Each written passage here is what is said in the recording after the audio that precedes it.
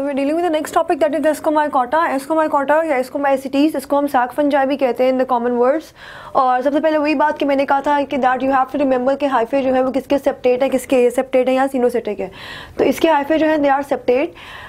उसके अलावा डिस्क्रिप्शन में बताया हुआ है that it is the largest group of fungi, over 60,000 species जो है वो मौजूद है इसमें।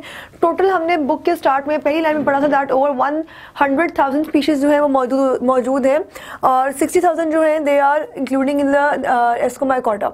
उसके बाद टेरेस्ट्रियल है, मेरीन भी हो सकती हैं। टेरेस्ट्रियल मतलब they are living on the land, marine भी हो सकती हैं, सी वाटर में और फ्रेश वाटर में भी हो सकती हैं। हेप्लॉइड सेक्सुअल स्पोर्स होते हैं इनके, जिनको हम एस्कोस्पोर्स कहते हैं।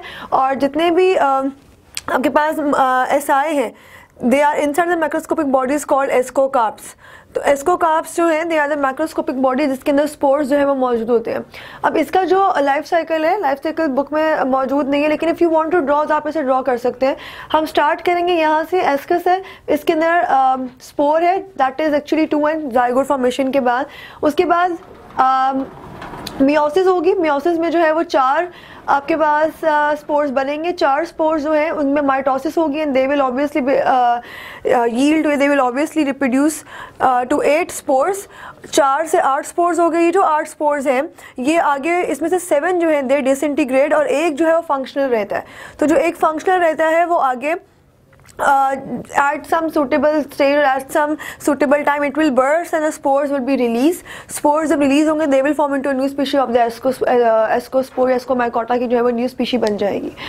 इसके बाद इसमें एग्जांपल बताई हुई है, yeast are unicellular microscopic fungi derived from all different groups of fungi but mostly ascomycetes। yeast जो है ये important fungi है। तीनों जाइगोमैसिटीज़ में भी मौजूद है, एस्कोमैसिटीज़ में भी है और बेसिडियोमैसिटीज़ में भी मौजूद है। और सबसे ज़्यादा इंपॉर्टेंस जो है वो इसकी हम एस्कोमैसिटीज़ में देखते हैं। इसके रिप्रोडक्शन पॉइंट ऑफ व्यू से लिखा हुआ है सेक्चुअली भी है और एसेक्चुअली भी है। और एसेक्चुअली जो है it is reproduce by budding.